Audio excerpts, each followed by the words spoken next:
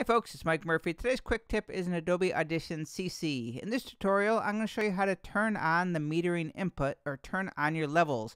So the first, you want to make sure that your microphone is plugged in by going into Preferences, Audio Hardware. Just make sure the input and output is set to where you think it should be. Or if you're not seeing the levels at all, you want to make sure you come up here to Window and choose Level Meters. But the easy fix to turn on the levels is just hit Option I. Option I is the keyboard shortcut for metering input.